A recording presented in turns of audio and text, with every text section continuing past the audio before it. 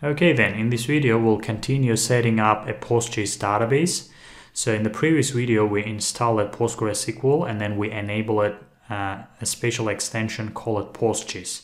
So now it's time to link our GeoDjango project. I'm calling it GeoDjango because we already installed GDAL and GeoDjango and etc. That's why it became GeoDjango project rather than Django project. So now it's time to link our GeoDjango project into PostGIS database. So at the time recording this video, so the following spatial database backends are supported by Django project or Django applications. So we need to copy the first one, and then we need to go to settings file. So I'm right now in settings file, and then we need to find a section called databases. So engine will replace this one with this, and I will be sharing all these websites with you, so you don't need to type in this one, so you can do the same like I'm doing here. Just copy and paste. So then we need to specify a database name. It's gonna be Austral Culture Heritage Project in my case. Currently it's pointing to db.sqlite website, database. So we will rename this to Austral Culture Heritage Project.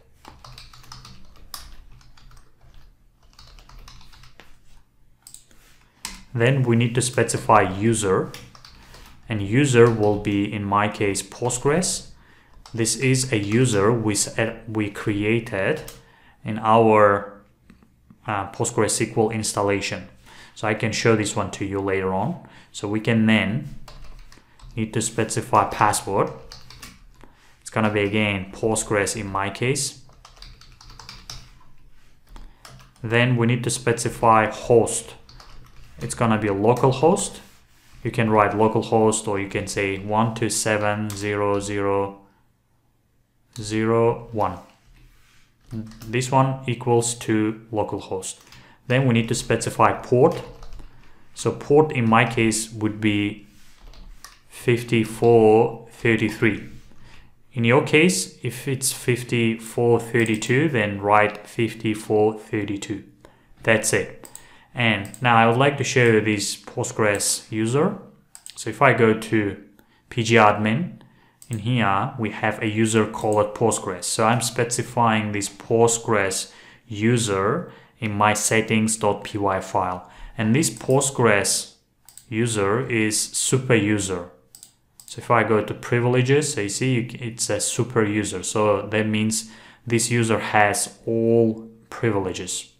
Read, write, create triggers, etc.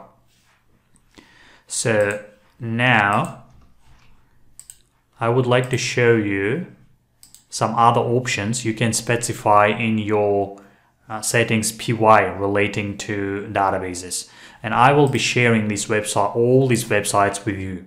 So in here, PostgreSQL nodes. So here there are some more options, and you can find them in the hosts page. So in here, that's host, how you specify host, this name, this should be database name, then connection, maximum age, etc. I will be sharing all these websites with you. That's it regarding this video, and we will continue this session in the next one.